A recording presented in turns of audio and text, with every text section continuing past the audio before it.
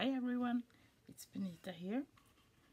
Today I have run paper towels in an embossing folder. I took 4 layers of paper towel and run it through in a flowery embossing folder, and I will have that like a background on behind a floating frame. It's inspired by Sam Calcott from Mixed Up Craft, and the paper for the background and other stuff is from Crafts Consortium Fairy Wishes. I found this wooden butterfly in my stash from 2012, and I think I finally going to use it. I'm going to dress this butterfly with the beautiful paper. I usually say that about at least one of the papers in the collection from Craft Consortium that I wanted for wallpaper, and this is the one. I just love it. Look, it's beautiful. So for that background I am going to have the red one, and for the butterfly I flipped it over so it will be the pink, and I will have the butterfly on the frame after we have glued it together. I have prepared 3 of the frame pieces. I would like to show you how I am making it. It's 4 pieces for the frame that are 2.5 by 4.5 inches, and you score on the short side 1 inch, 1, 1.5 and 2, and on 2 of them you flip it to the long side and score at 1/2 inch and 4, and flip it 1/2 inch and 4 again on that side, and then you cut off 2 of the corners on one of the side, and then you cut up on the score line and out in an angle up to the second score line. And I find it easier to flip it over again and cut up to the first score line and out again. It was better for my hands. And then on this side where you just cut the corners, you cut off a little wedge on that side so it glue together better. And we will see.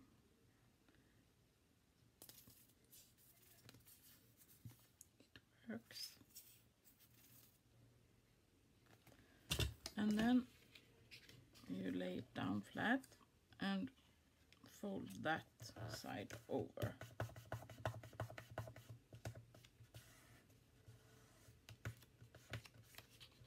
Like so. And then you have the other side finished. And now I think it's better to take one at a time. And it's good to have the grid behind so I can see, so it's the right angle. You put glue here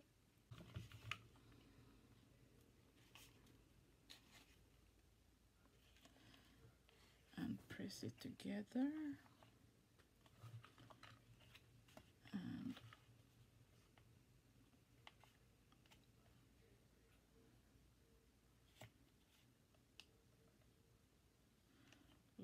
so. And then more glue in there.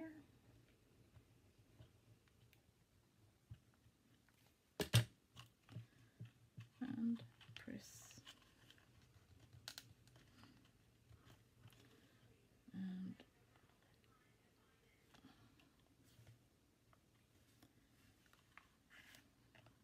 make sure it's right angle. I think it is. You almost need 4 hands for this.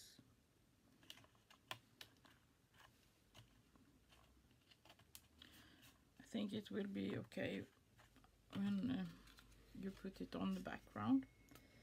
And then the last piece, put glue inside both sides there, and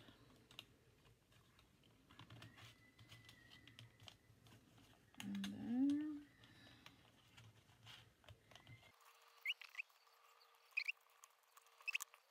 Then for the background, I first cut a piece of 6x6 in cardstock, and then I cut a piece of 6x6 in the pattern paper and just glue on top. And then I distressed the edges with the distressing tool, like so, and then take the Distress Ink Walnut Stain around the sides and the edges to make it more interesting. And then this will be on top,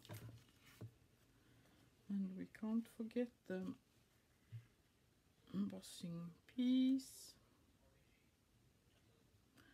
and it will be like this. And I think I will cut away a little bit, just so it doesn't peek through there, the sides.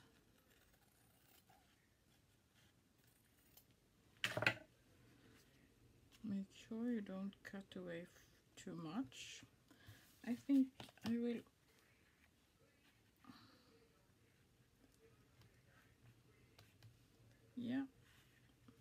happy with that. And then I think I will first glue on the back side, just to make sure I get it on nicely and it's not out of the frame, so that's good. And then I will have more glue on the side to glue it down.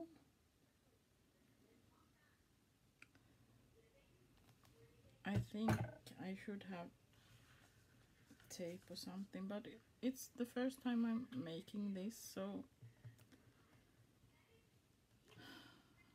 I think I will do the butterfly first, so I can see what I want to do.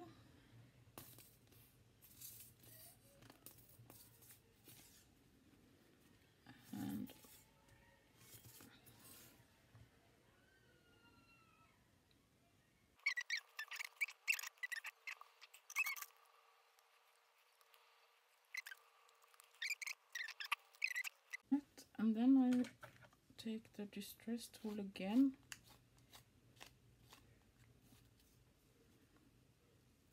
and just follow the edge of the butterfly to press it down.